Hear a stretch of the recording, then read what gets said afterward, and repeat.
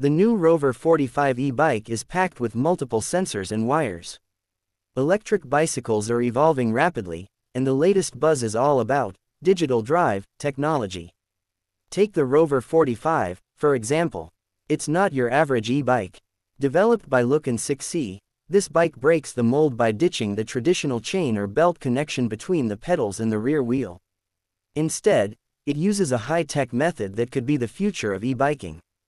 The Rover 45 is equipped with sensors and wires. When you pedal, these sensors send signals to the motor at the back, which then moves the bike forward.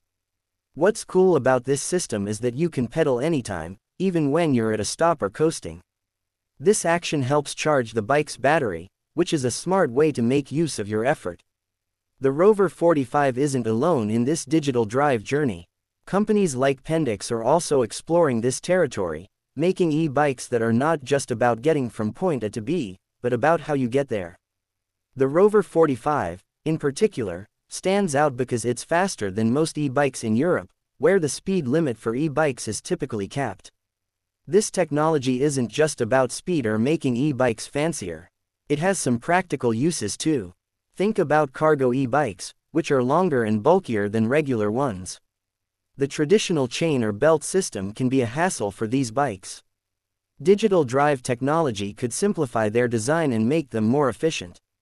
Sure, the Rover 45 is still in the concept stage, but it's a glimpse into what the future of e-biking could look like. It's a blend of traditional cycling and advanced tech, pushing the boundaries of what we expect from our two-wheeled friends.